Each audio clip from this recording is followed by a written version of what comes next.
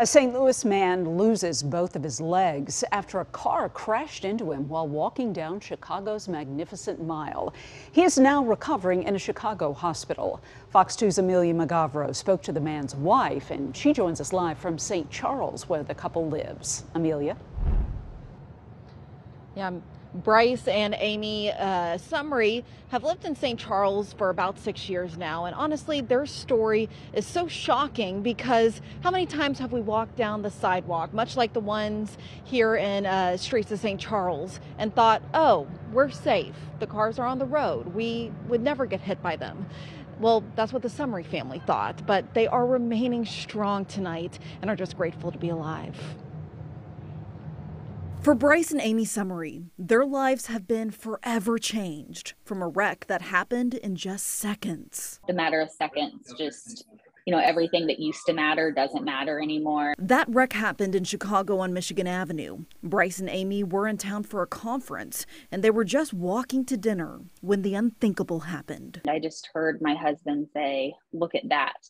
And then I got a push from him, and I looked to my left and I saw a white SUV coming at us. Whenever I turned around, he wasn't there. Police say the driver of that white Mercedes tried to run a traffic stop, hit another car, and then drove into the corner of Michigan and Ohio. Bryce was hit and got trapped underneath. I just stayed by his head and held his hand and kept telling him, you need to stay with me, squeeze my hand, let me know that you're still here. Miraculously, Bryce survived, but it's been a grueling 12 days. He's already undergone 6 long surgeries, including 2 leg amputations. He'll go for a 7th on Wednesday. But the couple is staying strong for each other and their 2 boys back home. We're both just very grateful that we're both alive and that we survived the accident. When the Summerys return to St. Charles, Bryce plans to keep coaching his sons in t-ball and soccer, to keep running daily and inspiring others along the way. It's a major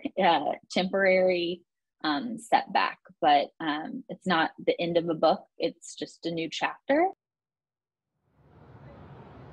Their resilience is truly inspiring, and the family has a 501c3 as well as a GoFundMe page, all to pay for those rising medical costs they are experiencing. And so I'll have links and information on both of those inside this story on fox2now.com.